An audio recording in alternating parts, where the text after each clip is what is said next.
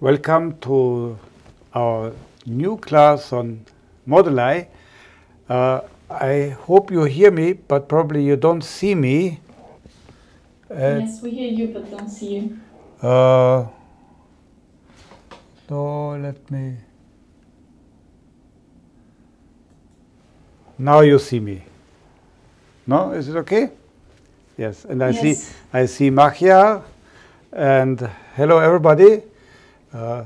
You are very. I'm very happy that you're still with me and that I'm not alone. So we had a 4 weeks break, and probably it will be the last lecture today. But you know, in mathematics, you always have new things to tell and to discuss. But I think after today, I will stop at least for a while. And the case of point in the plane will be postponed until we know more about it. In fall, I plan or I think of doing another Lightboard lecture online, international, but on a different topic, on Fuchsian differential equations, algebraic. So it will be called Algebra Meets Analysis and Number Theory. So it will be a combination of these three fields using algebraic methods to study differential equations. So I have already done a course on this 1 year ago. But meanwhile, we understand much more. And so I will inform you in due time whether this course will take place. It also depends whether we still have the light room. It seems that the library here wants to take this room for other purposes. And then we have the light board, but no room, and that would not work. We'll be in contact. So for today, we have a kind of closing ceremony. And the topic will be, as I already announced, the recovery of n-pointed stable curves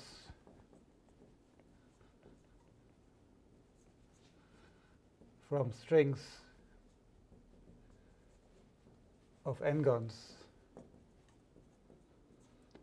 in P1 to the n. So recall that Deligne and Mumford defined n-pointed stable curves as a union of p1s. So if you take genus 0 with some points on them and certain combinatorial properties. And this was kind of not a surprise, but a big discovery, because this definition allowed them to compactify the space of n-gons of n pairwise distinct points. Yeah? So it was a new concept of limit, where when you take n points in P1, it's not that you just allow to come points together, but in the limit, you also deform your P1 to a union of P1s. Okay?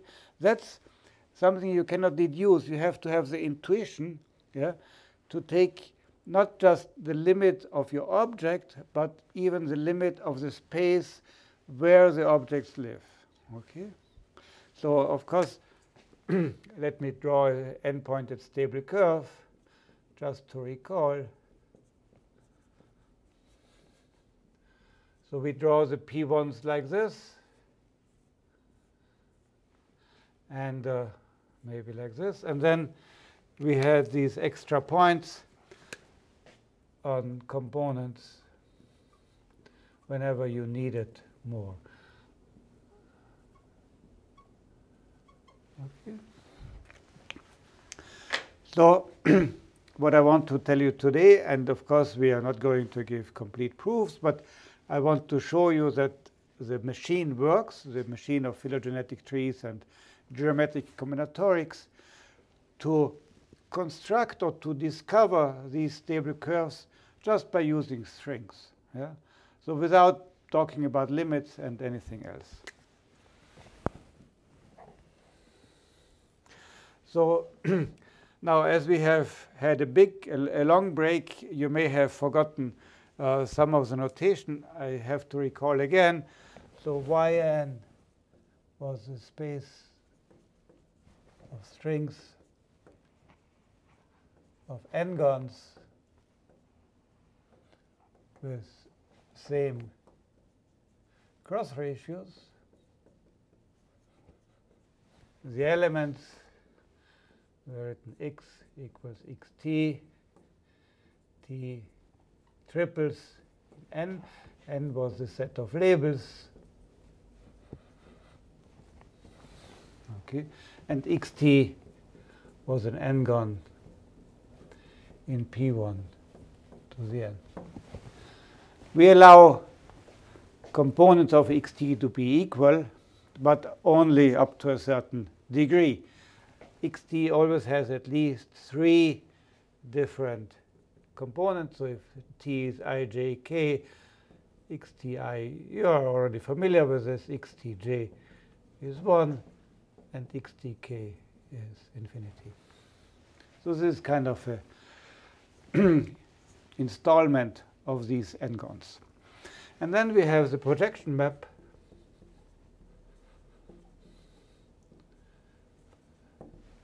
We take yn plus 1 with labels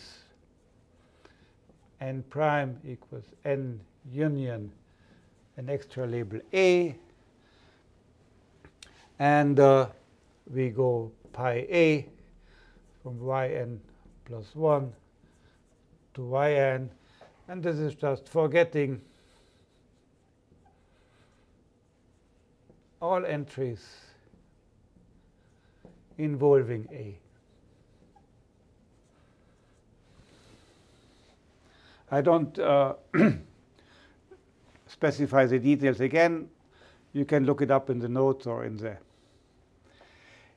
the recordings. By the way, I had to use our website for a workshop which takes place in 2 weeks in Lisbon, which I'm organizing.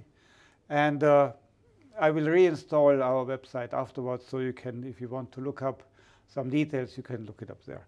By the way, I have sent you a part 1 of a manuscript of the lecture notes of this class. Part 2 is still work in progress. I want to do it, but it turned out that it is more work than expected, so it will take a little bit of time, but I have your email addresses, and I can send it to you whenever it is ready. Okay? So we take truth x in yn below with fiber. I call it f of x, pi a inverse of x inside yn plus 1. And then as we have x, we have gamma for x, the incidence graph, or if you want, the phylogenetic tree of x. And I have to draw it briefly again, just a simple one, in order. So the blue part, I call it the skeleton of gamma of x. And then we have the leaves, which I draw in red, which constitute the entire phylogenetic tree. Skeleton is just the blue part. So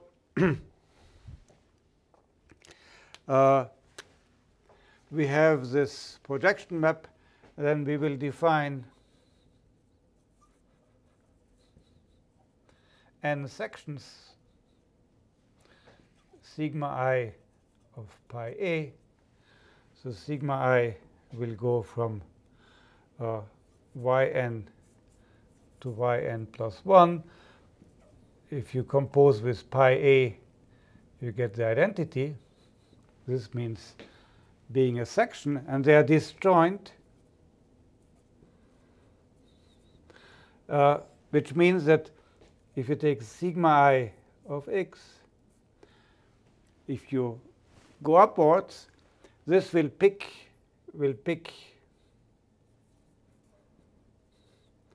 a point in the fiber. And for I different j, these will be disjoint. Sigma I x is different sigma jx for I different j, and I goes from 1 to n.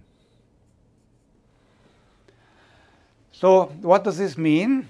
We get n points on the fiber fx, on the components. Yeah.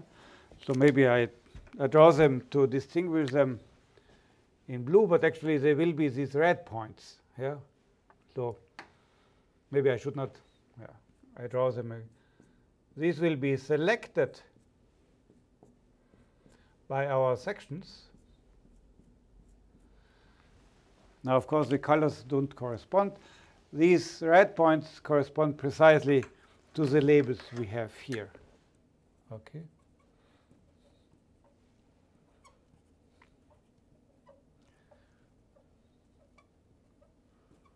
Okay. So what do we want to prove? Yeah. We now get a fiber f of x with n points on it, and we expect, and we will try to motivate that this is true. I cannot give the full proof. We expect that this will be an n-pointed stable curve. So f of x has dual graph equal to the skeleton of gamma of x. So what does this mean? This means that for each inner vertex, we will get a component A. Every inner vertex V of gamma of x corresponds to a component, let me call it CV of f of x. Recall, our fiber is a union of P1s, and each P1 will be a component, and we will associate to each of these vertices precisely one component, and the intersection pattern is given by the adjacency in the graph. So two components CV and CW intersect if and only if V and W are adjacent in gamma of x. Can you still read this? Yes, I hope it works. Adjacency just meaning they are connected by an edge. So here you would have V, and here you would have W. Okay. Now, the statement is so precise that either it's completely foolish and nonsense and does not work, but if there is some sense to it, it must be true. Yeah? So that's a situation which is a very special one in mathematics. You are completely convinced that a statement is true. You just have to prove it. In many conjectures, you don't even know if the conjecture could be true or not. It could be also the opposite, or you may have a counterexample.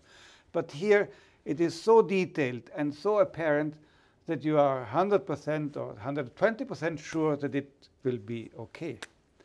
And then the third property, C, which I don't know where to write, I don't want to erase, so maybe I can squeeze it in here, apologize. C, so this was part 1, and this is now part 2, and we call it C. The endpoints we have, so sigma I of x belongs to a certain component CV, if and only if Now I runs from n1 to n, which means it runs over the set of labels. So I will be here a leaf of V. I is a leaf of V, which I also called a singleton. So we have a very precise description of the fiber. And, of course, A, B, C are just the definition of an n-pointed stable curve. Because by the property of a phylogenetic tree of having no vertex, no inner vertex of degree 2, we get precisely the conditions on the n-pointed stable curve, which I don't recall now. Okay? Everything fine so far? Is this clear? Any questions from your side?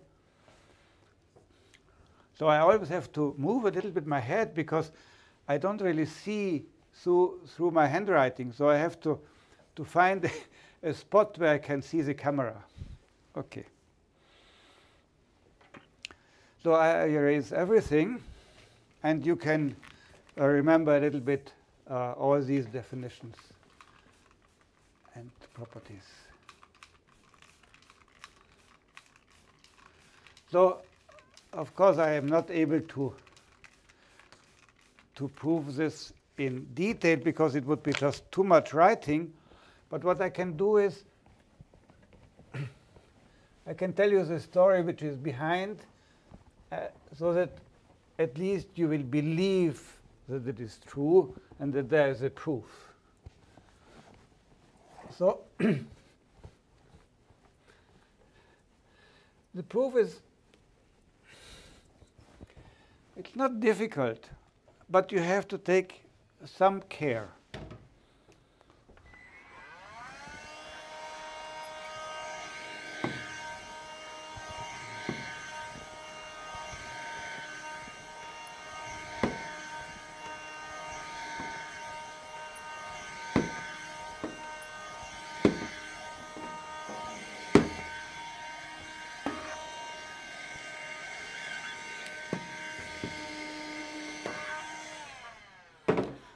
So, strategy of proof.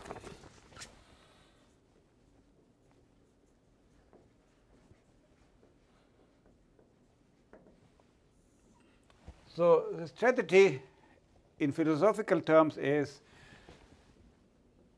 be well organized and actually be very well organized. So if you are very well organized, then the proof is more or less straightforward. And being very well organized uses the second thing, which I already claimed several times. This organization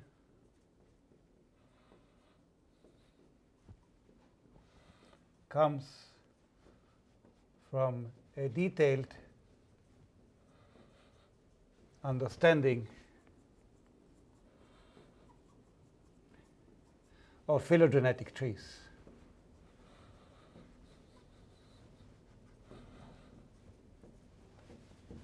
So if you look carefully at your tree, and if you look carefully at the statements you want to prove, then you will see that you just have to read this book of combinatorics to carry out the steps you need. So let me recall the equations now for this fiber are given by.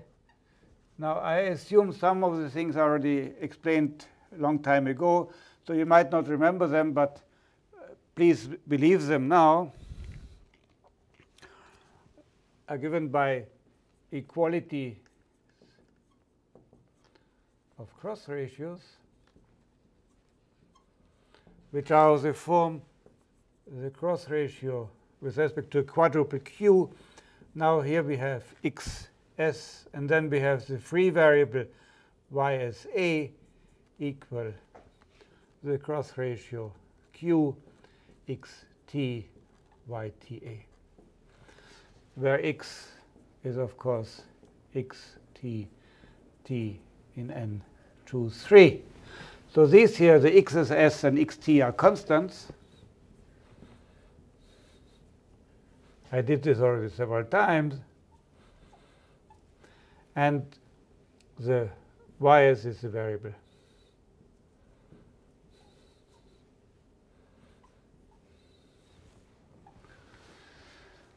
So S, T are in n choose 3, and Q is a quadruple in n4. So we have many variables. We have n choose 3 variables. N choose 3 variables. And in order to prove that the solution set is a curve, we need at least n choose 3 minus 1 equations. Need n choose 3 minus 1. Let me call them significant equations.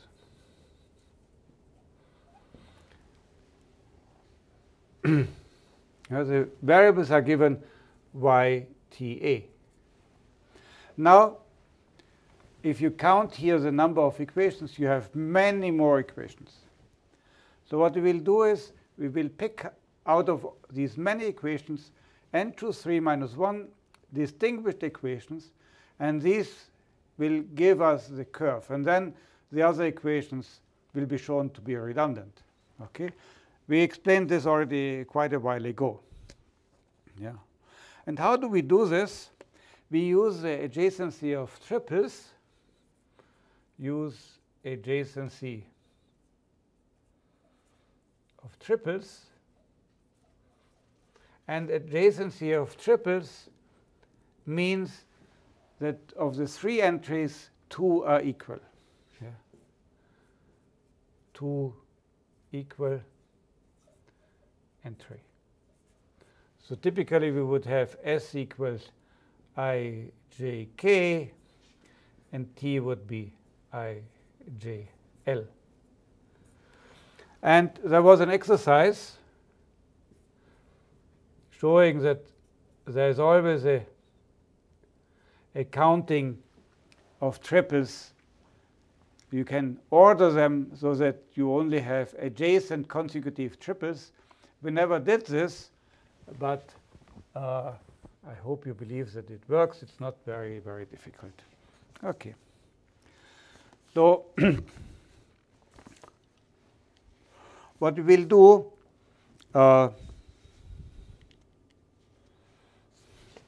we will choose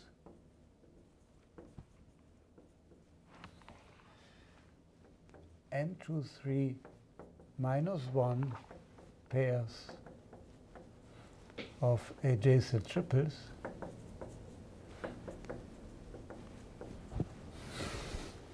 Okay, so we order these triples. We have n choose 3 of them, and then we only take adjacent pairs. So we have precisely n choose 3 minus 1 pairs of adjacent triples using a total ordering of n choose 3 with adjacent, I don't know how to call it, with adjacent successors.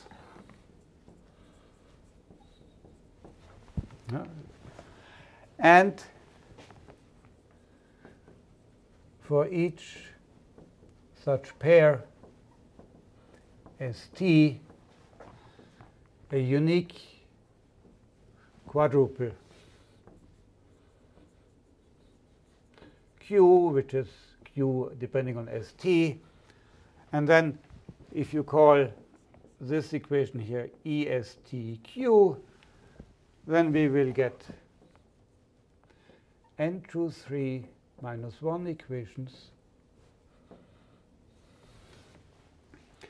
ESTQ Q as T cross Q X as Y as A equals so as T cross Q as T X T Y T A. So what we will do, we will show that these distinguished equations define a stable curve. Distinguished equation define a stable curve. Actually, it will be equal to the fiber, but let me call it for the moment maybe g of x with dual graph the skeleton of gamma of x. So this is one thing we have to prove, and the second thing is that the remaining equations are multiples of these equations. The remaining equations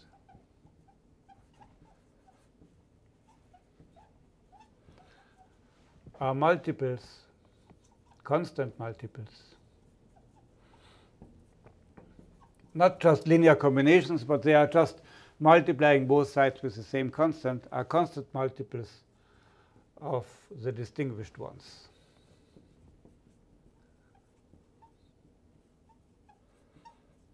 And I think I will not prove this. It's not very difficult, but it's not very exciting as well. It's a small computation. But the first part is nice to show. The first part is actually very nice to show, and I tried to transmit this to you. So I think I have to erase something. So how do we choose these pairs of triples?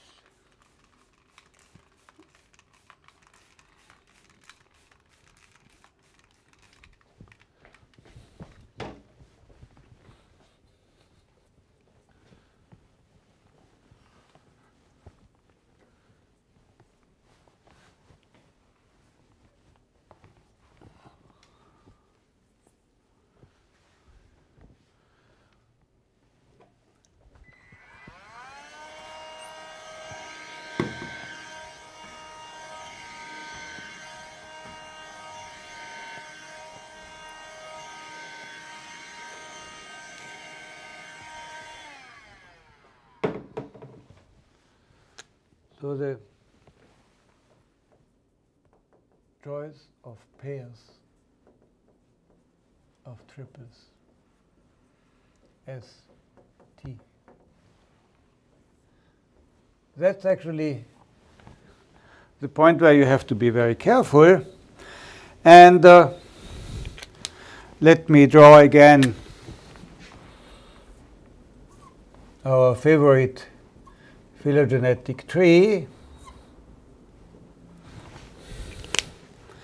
Maybe I even allow here 3.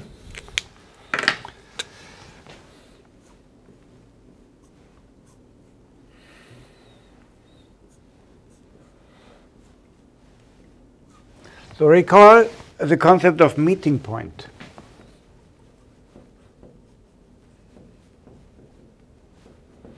So if we have a vertex V here, V, then V, the vertices were defined as the orbits of n-gons. So all right, then V would be the XS orbit of some n-gon XS. But of course, many n-gons may define the same orbit. Okay, so it could also be for another triple T as T in N23.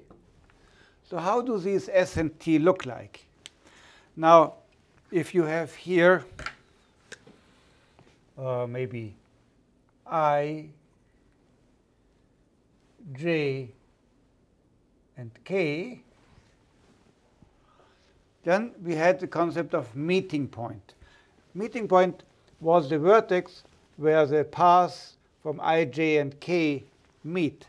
And in our situation, the meeting point of I, J, and K will be precisely this vertex, yeah? Because you see, you have 3 paths to I, J, K.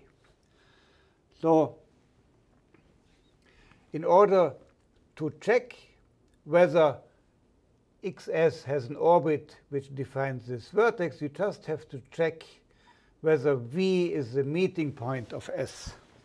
So this is equivalent to V is the meeting point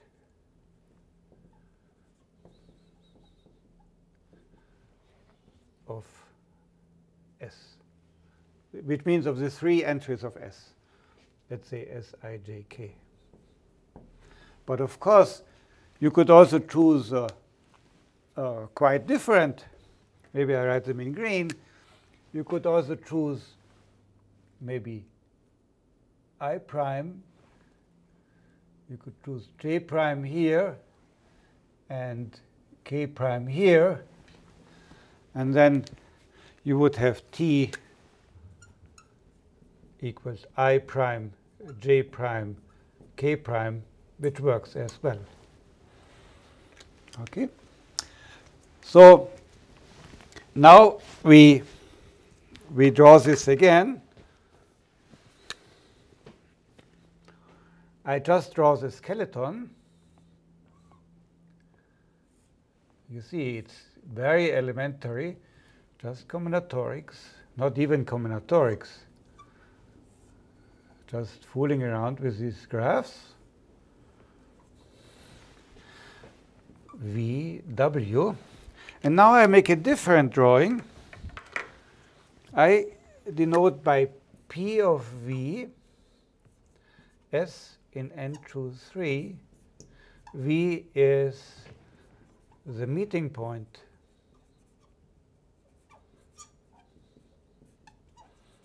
of S. So we collect for each vertex the triples which define it. Okay? So this is again S in n choose 3. V is the orbit of XS. And now I want to draw these sets of triples. I want to associate this to V. And I draw it like a kind of circle. Let me draw it like this. Now, this is maybe a little bit confusing. This almost circle with the dots on it will represent the triples S defining V as meeting point. So let me write here S. And we do this for each vertex. I draw it like this. We get some triples defining it. Okay. These are the sets PV. And now our counting of the triples goes as follows. It's a little bit complicated to explain, but PV can be ordered so that neighbors will be adjacent. Order each PV such that neighbors means they are in the ordering successors of each other, that neighbors are adjacent triples.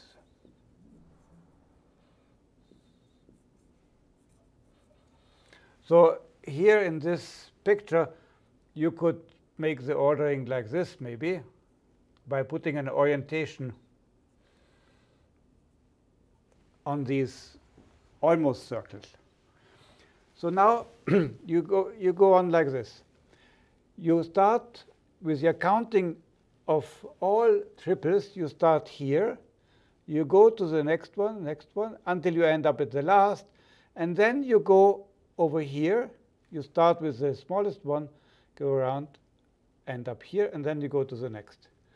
Yeah? So you do a turn here, jump to the next one, turn, jump, and so on.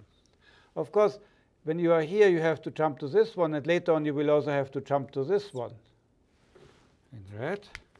But that's not a, that's technically maybe a confusing, but that's not a problem. OK. So repeat. We order each of these circles, and then we connect them by adjacent triples. Yeah? This one with this one. So maybe I could draw here to visualize. We continue with this and here. And from here we go here, but we also go here. OK. I hope you can follow my argument. Yeah?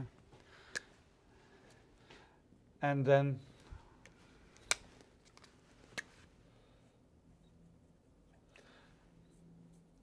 choose for each edge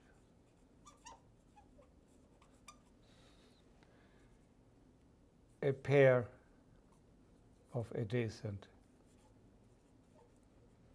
triples. Of course, you have to perform this in detail, but it's not very difficult. Okay. So in this way, we get our n to 3 minus 1 pairs of adjacent triples. And then we are almost done. I will show you how we choose our QST. Yeah. So we have two cases to distinguish.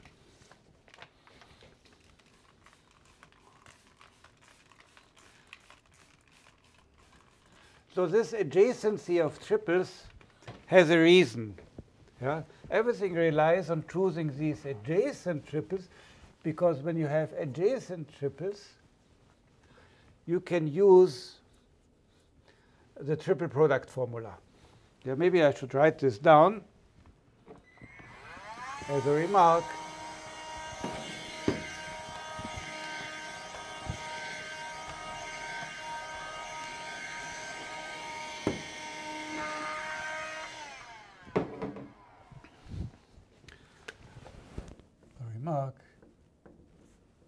Adjacency of triples as T is necessary to apply the triple product formula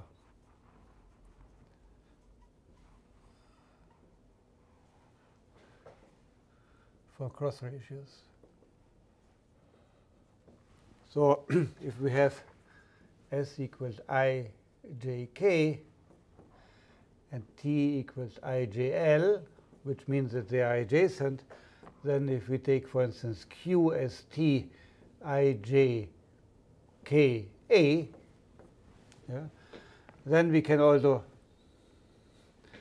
and we would take QTS equals ijla. Then if we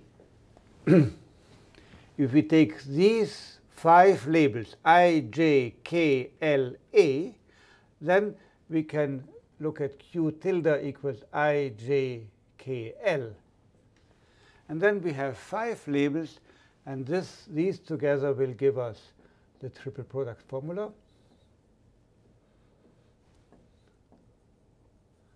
Where the cross ratio with respect to ijkl is a constant because it does not involve yta. So cross q tilde x s y s a is a constant. And this is a clue for everything. Okay. So let us carry out this program. So where am I?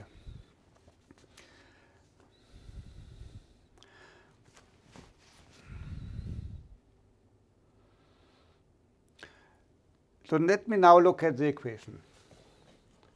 Let us look at the equations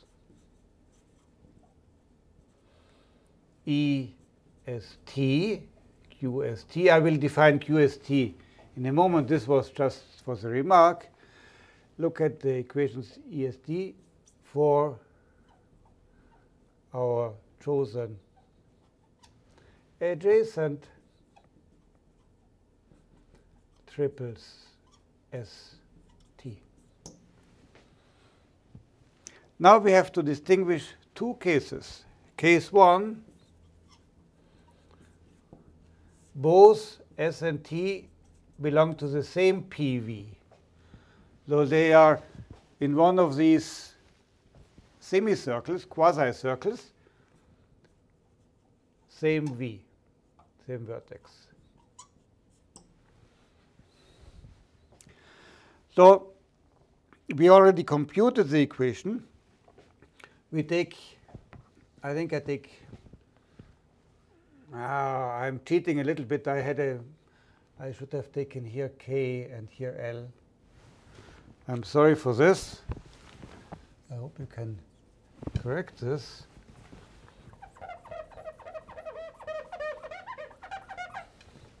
Otherwise, it does not agree with my, here we take L and here we take K. It doesn't matter. It's up to symmetry.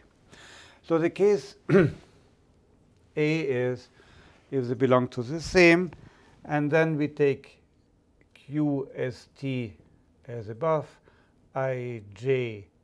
It also works with IJKA, but because it's symmetric, but let's take it like this. And then we get EST. We did this computation already. I just write it down. YSA YTA minus 1 equals XSL times YTA minus YSA. So we have two variables, YSA and YTA, and we have this is a constant, this XSL, which depends on our string X. This is constant. OK? So we have already looked at this equation, and this is singular, or is smooth hypersurface if and only if XSL is different from 0 and 1. We did this computation already. Okay. So when we have S and T in the same, for the same vertex, I claim that this here, this equation, is actually a smooth hypersurface. So XSL is different from 0 and 1. And if this is the case, then we can express YTA as a function of YSA, because we just solve for YTA, and as it is smooth, we can do this. So this allows us to eliminate all these YTA and to get from these equations just one free variable, namely one of these triples here. Okay. So why is this the case? I think I have to make a new picture. I think I can erase here. I want to do a couple of pictures because this is maybe more amusing.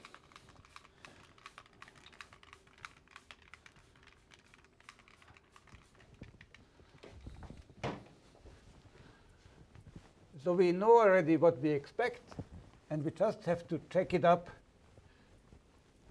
in the phylogenetic tree. And of course, it will be OK.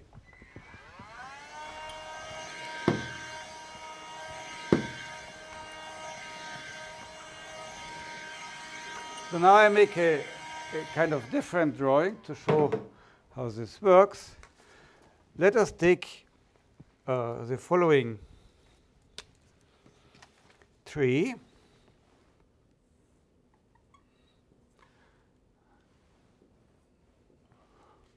It's just, of course, an example, but it works in general. We take one with degree 5 vertex v here. V would be xs equals xt. We take, I will show you 3 different triples. Here we have a vertex, maybe w, it doesn't matter. And then we will have a couple of leaves here, here, here, here. Then let me take here 3 and here 2, and then 2 here.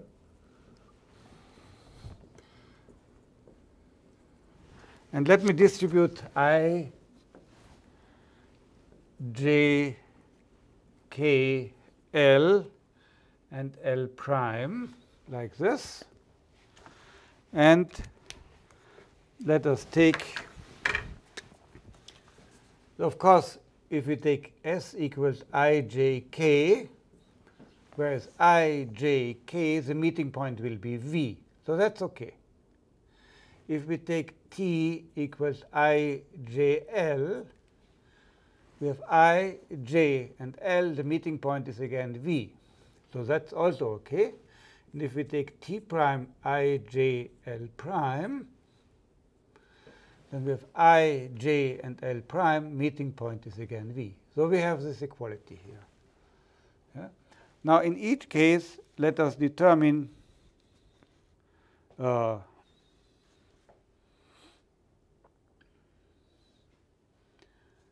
XSL and XSL prime. Okay, so we compare these here, and what do we get? XSL equal. So maybe you can do it on your own. And afterwards, we want to do XSL prime equal. So the situation will be slightly different. Now we know our rule. XSL. So we are in this vertex, and everything which is here, the labels which are here, signify that the entry of XS with these labels are equal. Yeah? This is our incidence graph. I repeat, if we have a vertex here, it is the orbit of XS, S is a triple, then the entries of XS, the components of XS with labels corresponding to these leaves are all equal. So XSL here will be the same as XSK, no? Because they are on the same destination. So this equals XSK. And what is XSK? S is ijk, so this is infinity, which is, of course, different from 0 and 1, as we wanted it here. Now assume that we have taken a different, we have taken L prime. What's going on with L prime? L prime, now XSL prime,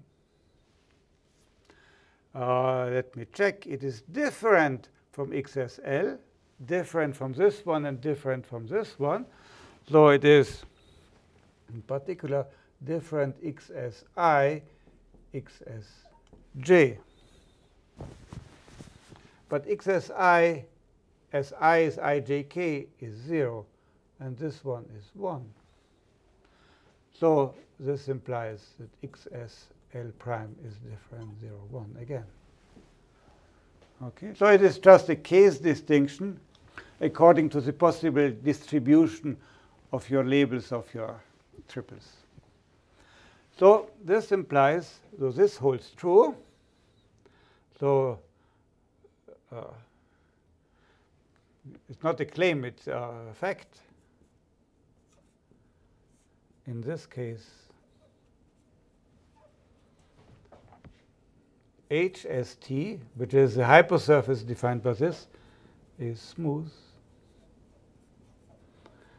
and allows us to eliminate all variables yta for t in PV except 1.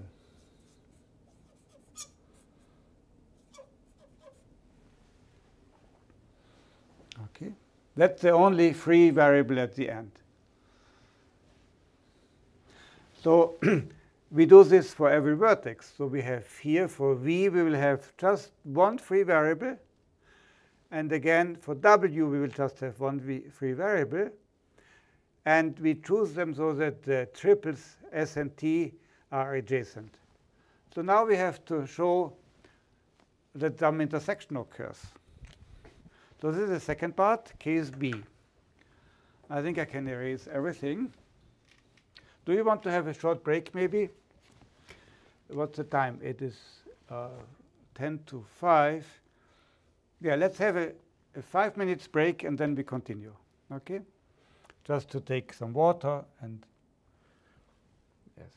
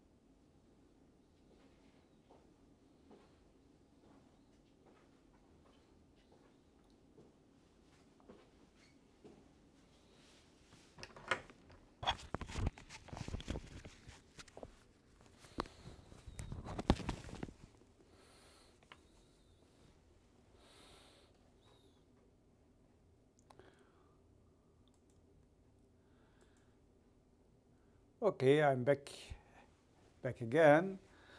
So we will continue for some 20 minutes maybe, not too much time.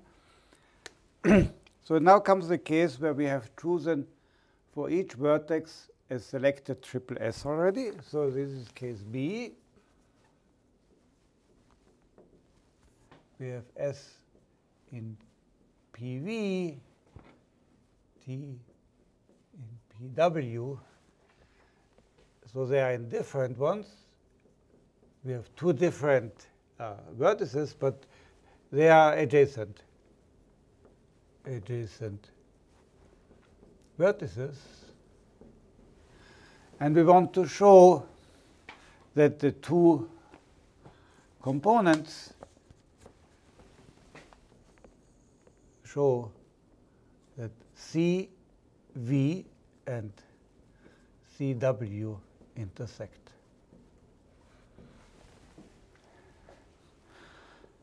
But we already have computed the equation from last time.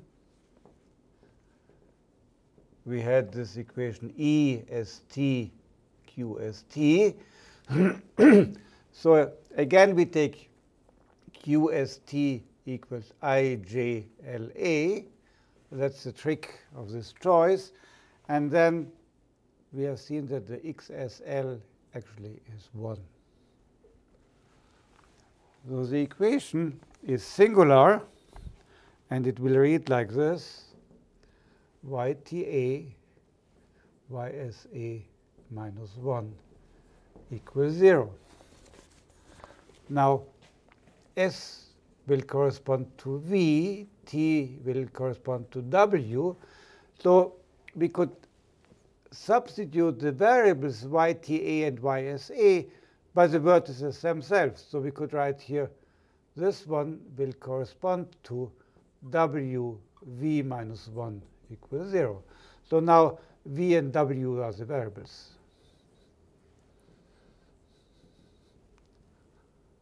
No?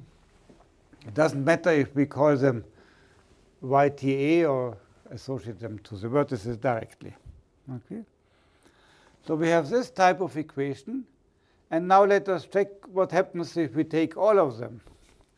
So as I have to write a bit, I want to do it in the case n equals 5. Example n equals 5, because here you already see how it works. No? And the general case is more to write, but the same pattern. So n equals 5. The phylogenetic tree is very simple. And to emphasize even more, I will now consider 3 vertices. And I take V and W not adjacent. This is my notation. But V and U is adjacent, and U and V, W. So this does not precisely correspond to this here. And how is the distribution of the leaves? We have 1 leaf here, 2 leaves here. And I will give them a name in a certain order to be well organized. I, J, K, L, M.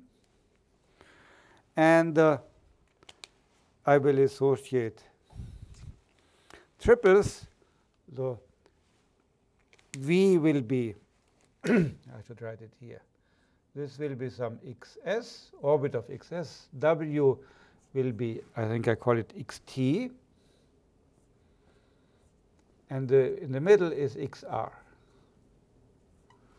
And how do these triples look like?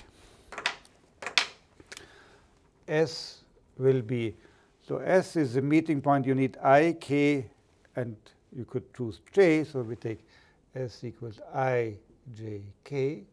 The ordering here plays a role. One has to be attentive, but I skip these details. T, I, J, L, and R will be I, J, M. So now the situation is subtle, because you want to show that now we have three components. We have CV, CU, CW. And each of them is a P1, or isomorphic to a P1.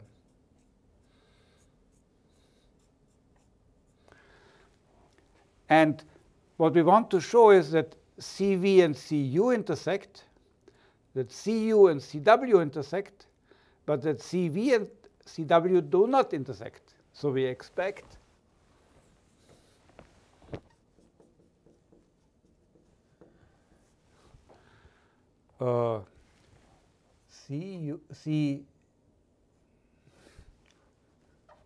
CV intersected CW non-empty, CU intersected CW non-empty, and CV intersected CW empty.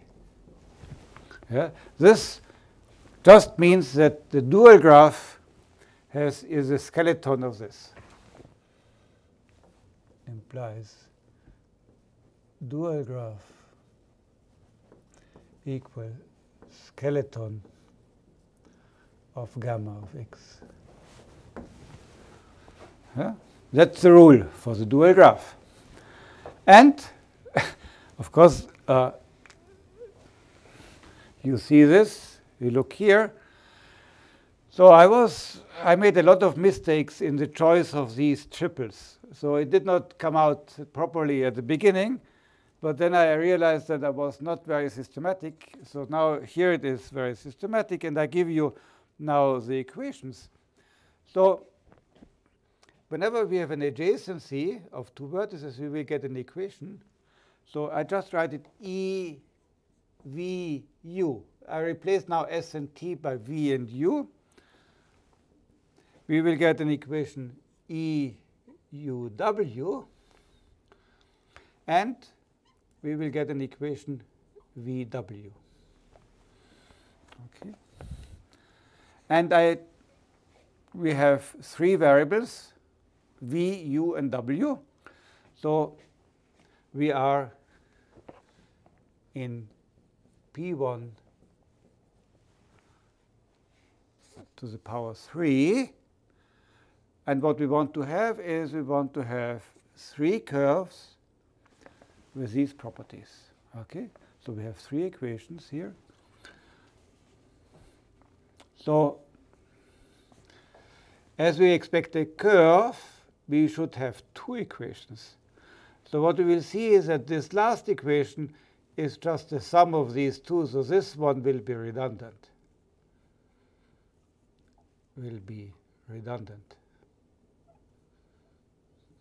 So we have just two equations in three variables, which defines a curve, if everything is OK.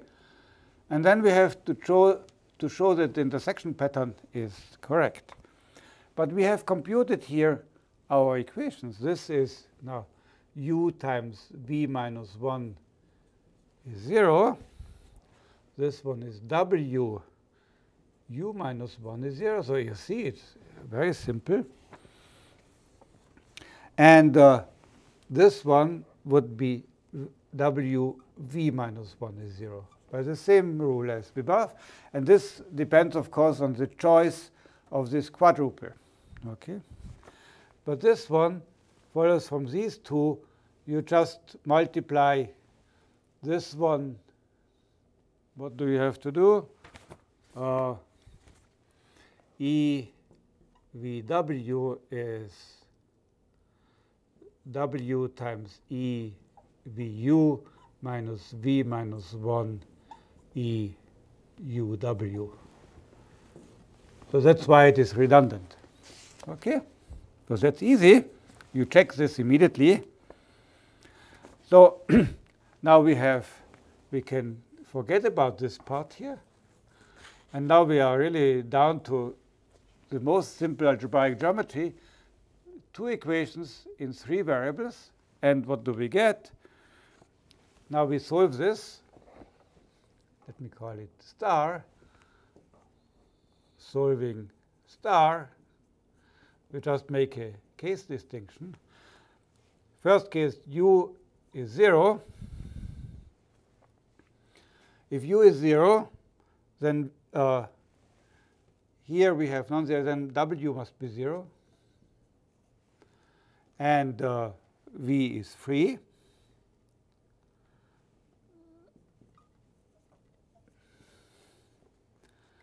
So our C v will be 0, v 0.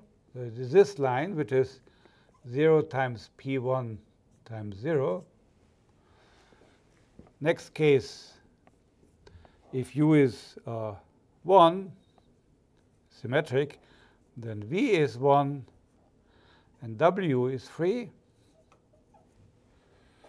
And we get Cw equals 1, 1, w. So now here, this is, of course, a parameter,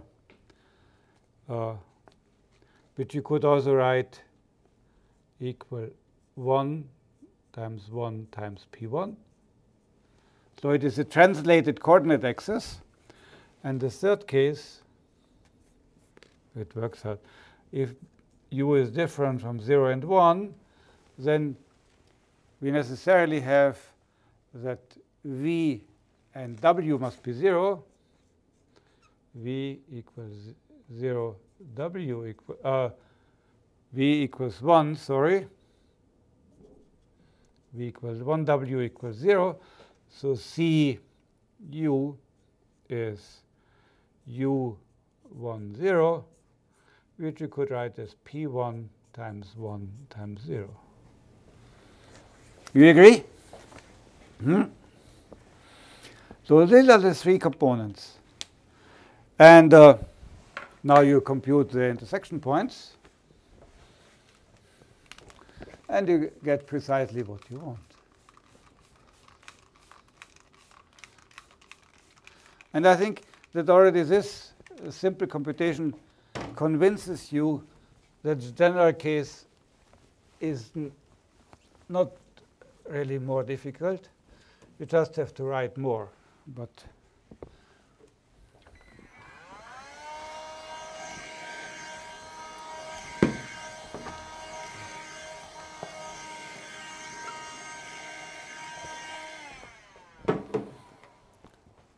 so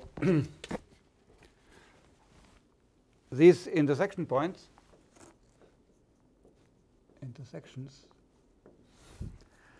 we get CV intersected CW. Let us check. CV is 0 times P1 times 0, but CW is 1, 1 W. So these are empty. CV intersected CU. If you intersect these two here, you have to take u equals 0.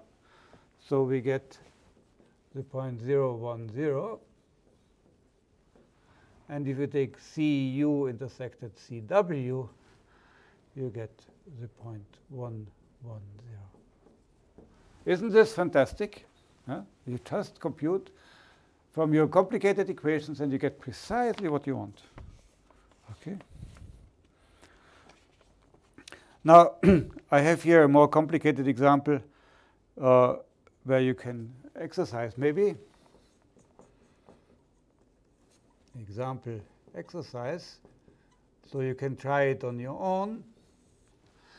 We take n equals 6 and a graph which is called Riebissel. I don't know. Cranberry in English, maybe. Riebissel is a berry. Yeah, the name is from Josef Schicho. And it looks like this.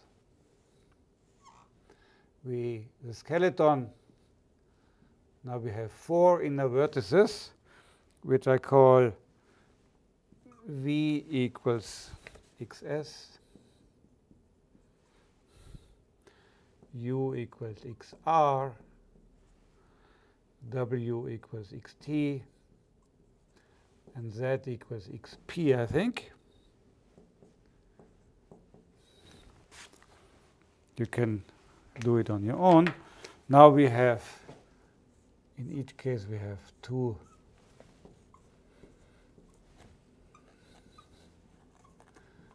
leaves, and so the names of the leaves plays an important role because you have to be very symmetric. Otherwise, you will be completely lost with your equations. M and I need a more, let me call it N, because N, this one N is already fixed. So let me do it with this one. And you take S is again I, J, K. T is I, J, L. R is I, J, M. And P is I, N, M. So the double notation of N should not bother you. And then we get now three equations. E, V, U, U, V minus 1 equals 0. Very simple equations. E, U, W, W, U minus 1 equals 0. And E, Z, U, U, Z minus 1 equals 0. And you get again precisely what you want. So I can draw maybe we have 4 components. And it should be like this. So this should be C, U, C, V, C, W, and C, Z. Okay? And then the last part of today will be to define on this. This is now f of x, our fiber. And what is missing are the endpoints. No? And for this, you define sections, and this will be the end.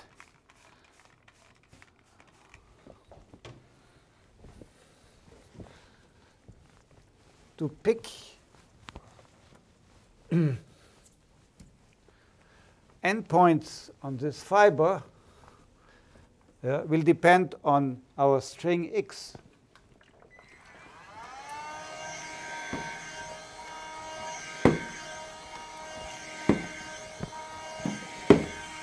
And of course, the choice of these endpoints here should be continuous or even polynomial in the string x. So we need a general rule to associate to a string below points above. And this is done by sections. So this is the last part. Sections of pi a. So I equals 1 to n. Now my n is again the usual n. We take x in yn.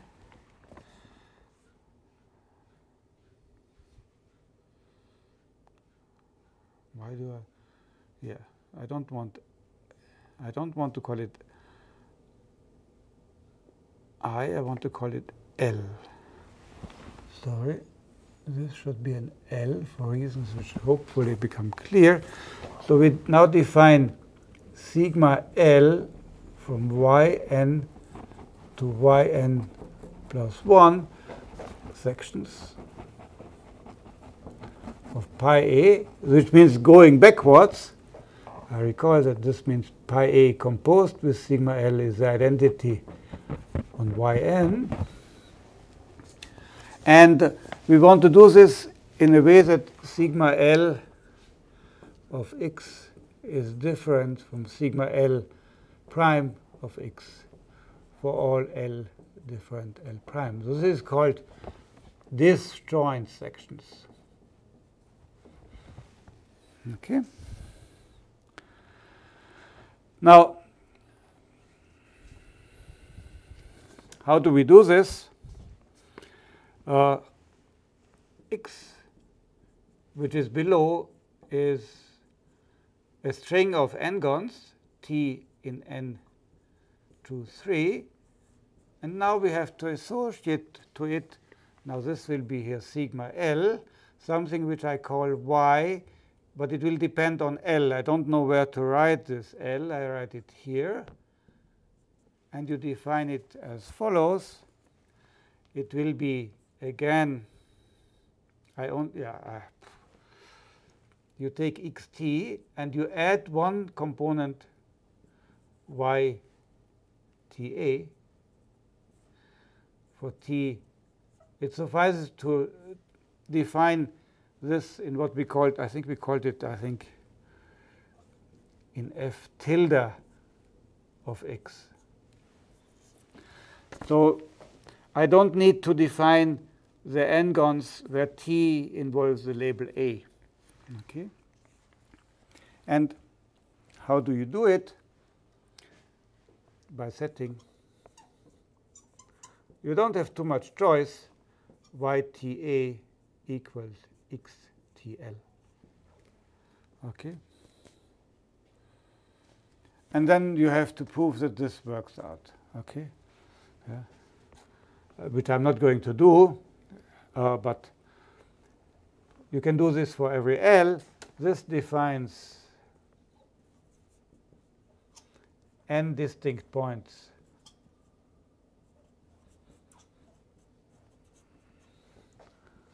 on fx, on this fiber. Remains to show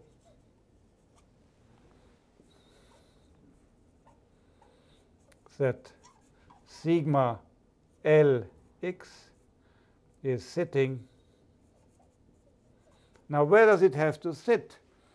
It has to sit precisely where the label indicates. No? So sigma L has to sit in the component corresponding to the vertex where the label is sitting. Is sitting in the component, let me call it Cv of f of x